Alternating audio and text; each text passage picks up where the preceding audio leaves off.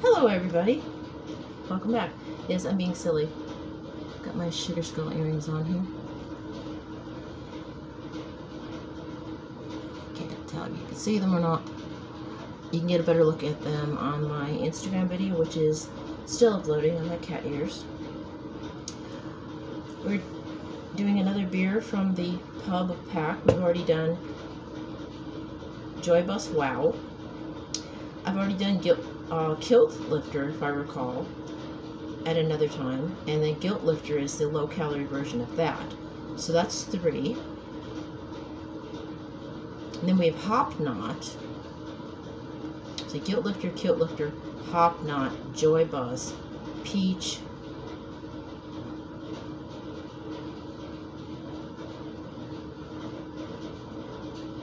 I'm still missing one.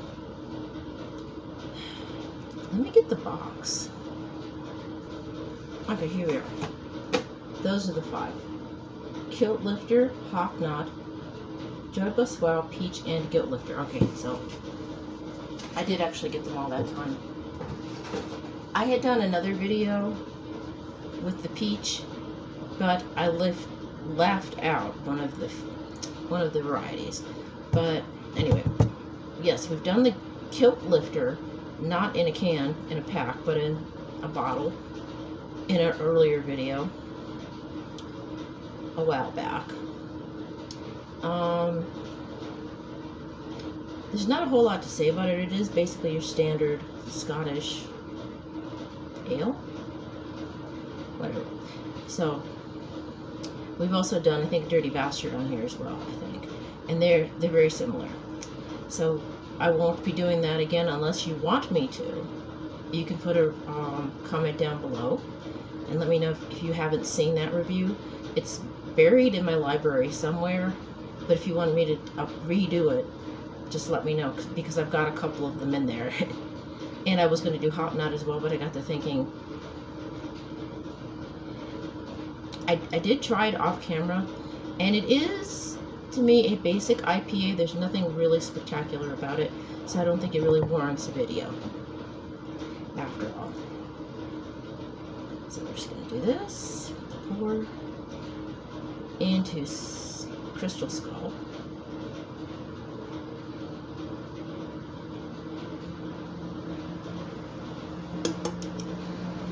It's a nice color, small head.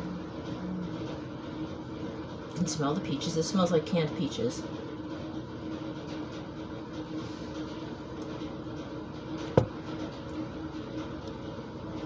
It tastes like canned peaches. It's like somebody took the syrup out of a can of peaches and put it in beer. That's what it tastes like. But I have no problem with that, because as a kid I grew up with canned fruit, so canned peaches are fine with me. My mom used to do random weird salads, if you can call them that, where you put a leaf or 2 of iceberg lettuce on a plate with either a half of a peach, canned of course, or half of a canned pear with cottage cheese. Go figure. It sounds weird, but it was actually interesting and kind of tasty. And basically that's what this reminds me of, is those canned peaches I used to eat when I was a kid. And I've had them not too long ago. You know, Kroger has case lot sales, and sometimes when you're broke you buy the canned fruit because it's something to eat and and it tastes good.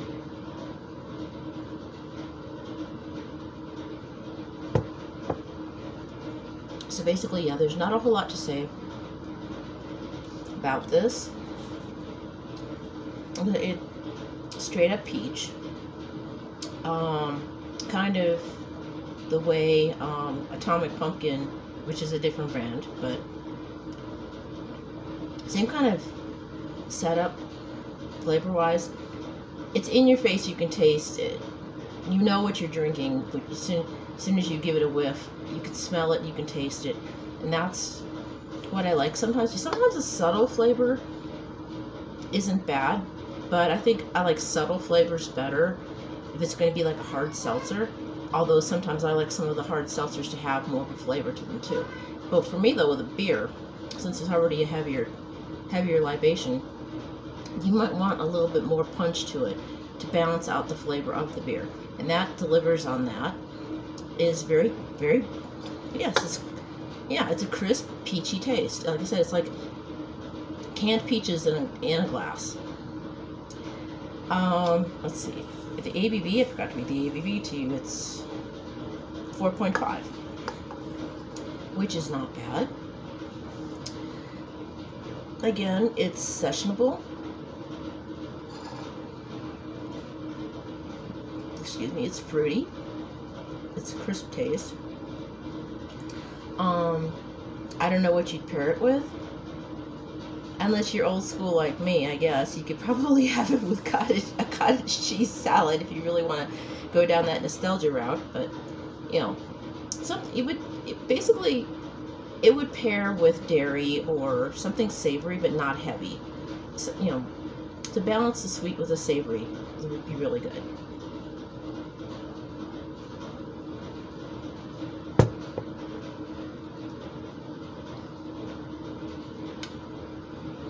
In my previous video where I did a redo of my review for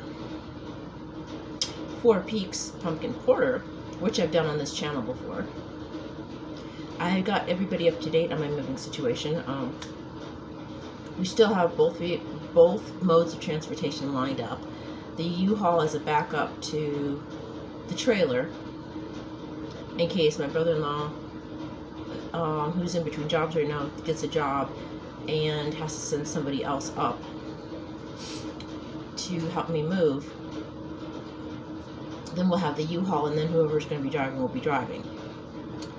And then the trailer, of course, if he still is able to make it. But the move is still on. Like I said, both stores have verbally approved my transfer. The kicker right now is the computer, because the software hasn't updated at my store yet. So I can't put in the official request. And to me, it kind of doesn't make a whole lot of sense, because you would think personnel should be able to do that for you. You shouldn't have to do it yourself.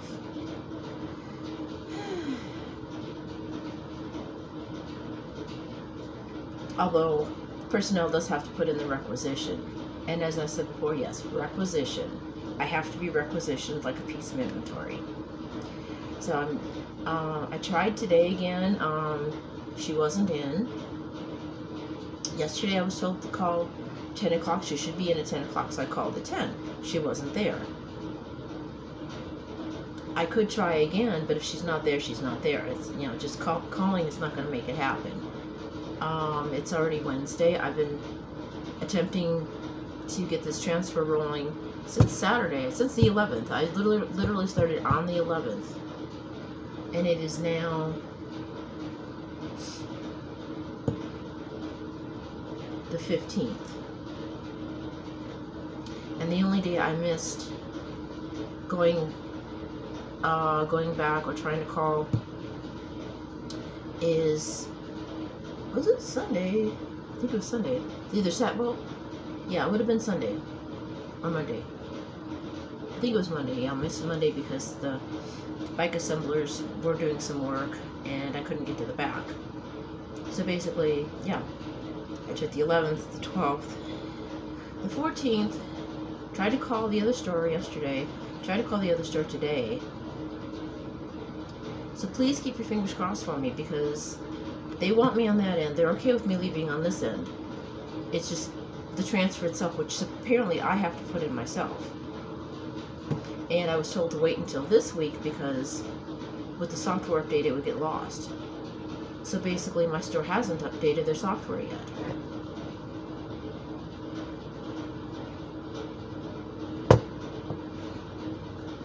Which means it could still get lost. So I've got to try and call her. I'll try again tomorrow morning. And I'm going to keep trying. I'm going to try and call her tomorrow morning. And if I can't get her tomorrow morning, then I'll call Friday morning. Tomorrow, in the meantime, I'm going to tomorrow I'm going to try and get with personnel on my end again and ask them, can they please remove the roadblock to my transfer, which is the assessment, which I don't need. And keep your fingers crossed for me that she's not busy, not in a bad mood, and is willing to do that for me, because that will help. If she can get that off, then I can proceed with this. So wish me luck. And again, recap on the beer. Like I said, it's not a high ABV. It's very sessionable. It's bright and fruity and crisp, and it would pair with something perhaps savory and salty to balance it out, or you can drink it by itself. So it's a short video, but when it's not a complex brew, there's not a whole lot to say. So don't forget to like, comment, and subscribe. Hit the notification bell to see more of my videos in your inbox. Share them if you like. And again, remember to follow the rules. Reverse masquerade. It's up to you whether you get the shot or not at this point still. Have a wonderful day. Keep looking for Halloween, because it's looking for you. Love you guys. Bye.